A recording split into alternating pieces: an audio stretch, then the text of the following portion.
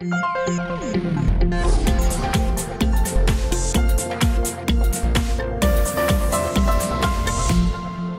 with Renaissance Oil's Vice President of Business Development, Kevin Smith. Kevin, talk to us about Renaissance Oil and all of the exciting things that are coming up in the next few months. Well, we were founded 2 years ago, specifically to go into Mexico with opening up of the oil markets there that have been protected for the past 80 years.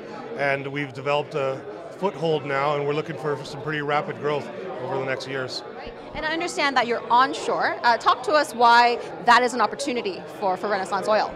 Well, onshore is a better place for small growth companies to focus. The larger players are mostly focused offshore, as has Pemex been for the past few decades. And I think that Pemex has left behind some fantastic opportunities that were just a bit small in scale for them and for more focused offshore. So we're focused onshore. We think there's a lot of stuff that's been left behind.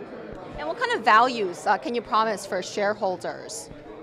Well, we've established a pretty good base set of production that we think we can grow. It's a great foothold, something that we could probably double, triple over the next year and really start to add value for shareholders, all the while looking for the next big prize, which we think is just around the corner. And I'm sure that you get questions all the time about challenges for Renaissance Oil. How are you overcoming some of those challenges? Well, as the process of reform has been rolled out in Mexico, it's been a little slower than most of the people would had anticipated or liked. But when opportunities have arisen, we've been aggressive in acquiring them and adding them to our portfolio for growth in the future. And we've been pretty successful at that.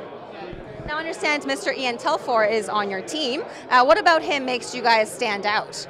Well, Ian's done a fantastic job putting this group together to focus after oil, and of course he's built a business in resources before in Mexico with Goldcorp, and you know, his experience in there and giving us the vision for long-term success has really paved the way and shaped our business plan to kind of give it a long-term focus. Thank you so much for talking to us on Small Cap Power. Well, thank you. For more videos at the Toronto Capital Conference, make sure you watch more of them on Small Cap Power.